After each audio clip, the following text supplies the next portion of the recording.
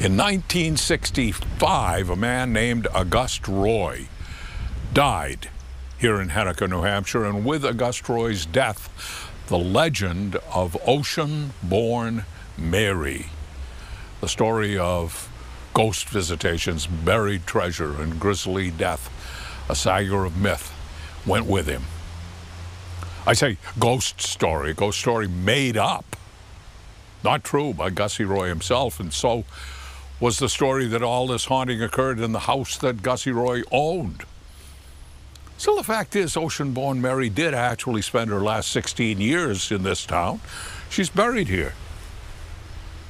But Mary never lived in Gussie's house. Gussie did live in a house once owned by ocean-born Mary's son, Robert, but Mary actually lived with another son, William.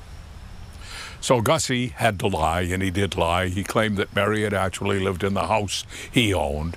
This was 1929, by the way. That was the start of the Great Depression.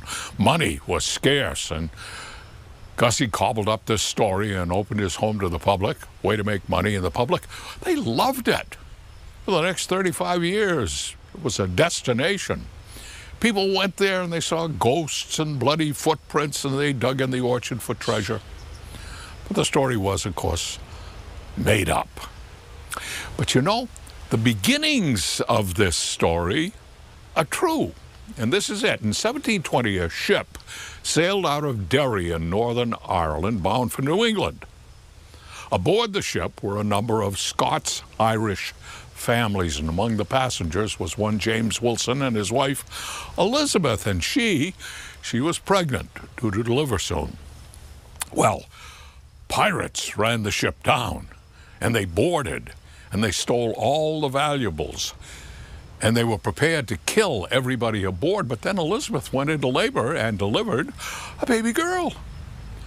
The pirate captain was deeply touched, and he told Elizabeth that he would spare the crew and the passengers if she would name the baby after his mother, Mary, and it was, of course, done.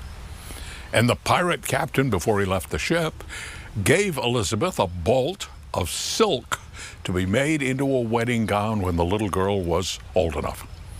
And that swatch of fabric, by the way, can be seen to this day in the Henniker Historical Society. The family first settled in Londonderry, New Hampshire, where Mary had her own family afterwards, and then in her old age she came here to Henniker to live with her son. And here she's buried. But because of Gussie Roy, nowadays ocean-born Mary is probably the person most people think of when they think of Henniker.